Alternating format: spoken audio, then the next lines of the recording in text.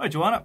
So a couple of little things to get to today in this one. First of all is those open B and E string chords, right? Where we take an E major shape, just like that, right? Switch it around so the index finger is free. Now, what we normally do, let's say we want an A, right? So normally we'd bar the whole thing and there's A major because we've got E, no E sharp, so F, F sharp, G, G sharp, A.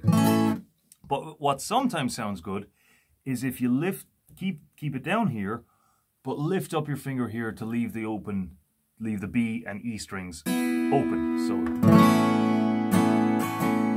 maybe 5th fret, try 3rd fret, 2nd,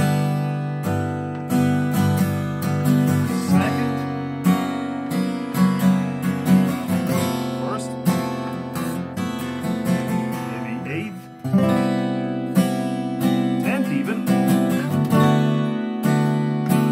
Remember, every now and then think about if you're on the 10th fret here, then what chord are you playing, right? So, well, we know this one's A already, so because we established that already. So instead of bothering to go all the way up from here, we'll just start here: A, A sharp, B, C, C sharp, D. Okay. So just throw those around a little bit. So here's the end of Under the Bridge by Chili Peppers. Here's a good example of it, right? So you've got A, 5th fret, 8th fret, 3rd fret, 1st fret, okay?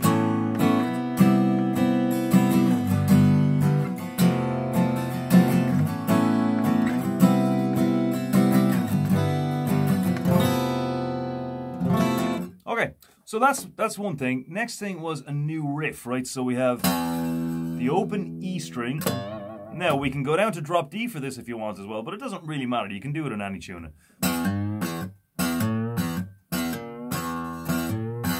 So we've got a pick, hammer, pull on each chord. 3rd fret, 5th fret, 6th, 5th, and repeat.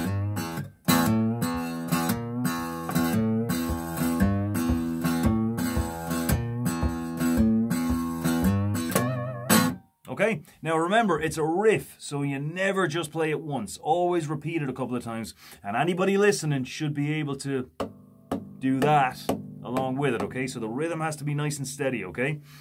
Now, finally, we've got that B, B, B, B, B, B tuning, right? So where we tune every string on the guitar to a B, whatever.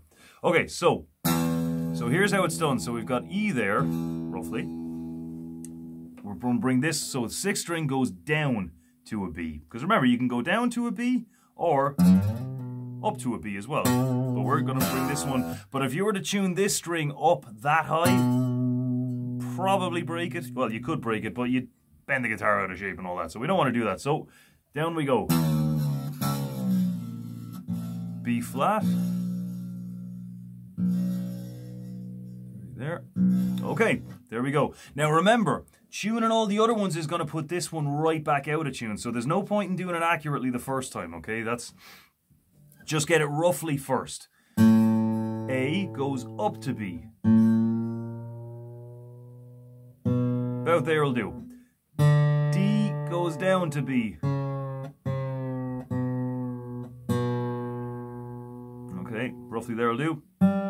G, I think we said we'd bring that down to B as well. So you could go G, G sharp, A sharp, B. So there's a B note, but you're tuning it up 4 frets now, past where it's normally supposed to be. So you might break it doing that. So we'll go down to B.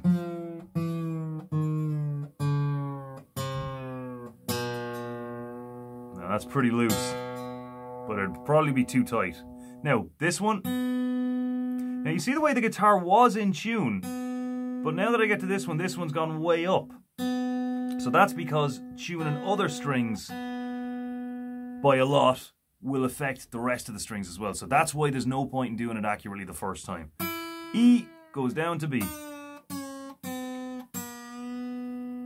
Okay, now, so let's check the other ones again.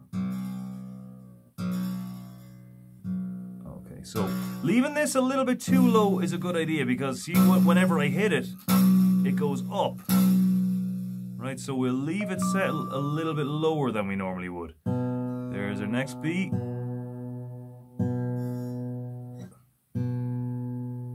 There we go.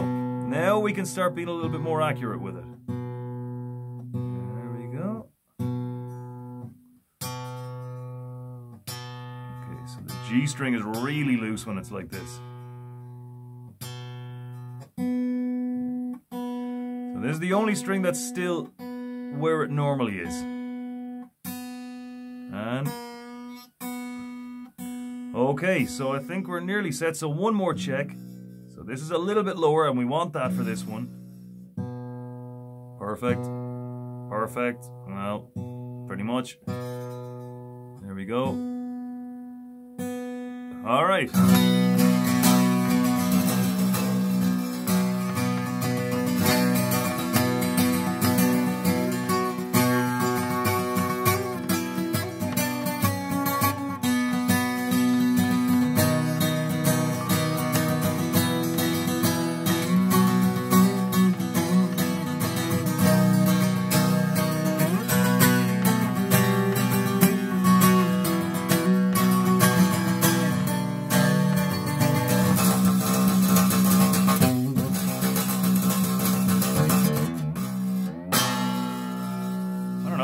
So you see, see what you can do with that, okay? It's an interesting one. Now I'm gonna have to tune this back up again. All right, I'll talk to you next time.